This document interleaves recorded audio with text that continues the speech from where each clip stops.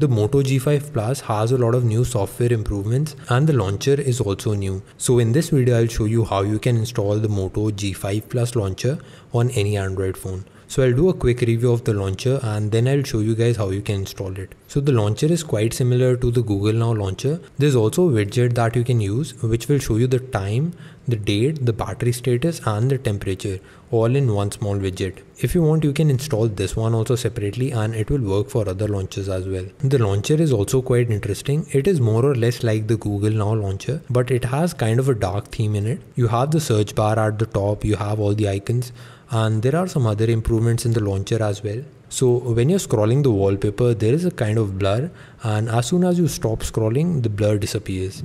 And if you go to the launcher settings menu, you will have an option for the home screen rotation. So while using the device, you can use it in landscape mode also, and the launcher will adjust to that.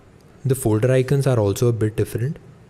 And the total theme of the launcher is kind of a dark transparent one. So the launcher is quite simplistic, and that was for the short review. Before moving on to the installation, if you have not subscribed to the channel yet, go ahead and press the subscribe button and also tap on the notification icon because I keep making videos like this. So the installation is quite simple.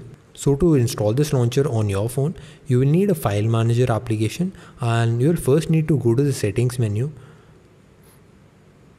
and then go to security. And if you have not turned on the unknown sources, go ahead and do that. And after doing that, you will have to open the file manager application. You will have to download two APKs or applications. I will have a link to both of them in the description box below.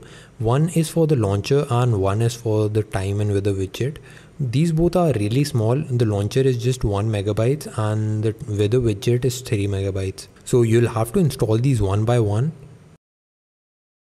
These will also install very quickly because of their small size.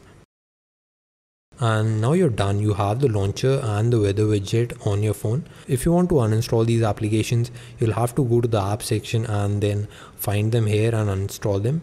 So that was kind of it for the video. If you like this video, give this video a thumbs up, and you can also watch some previous videos on my channel.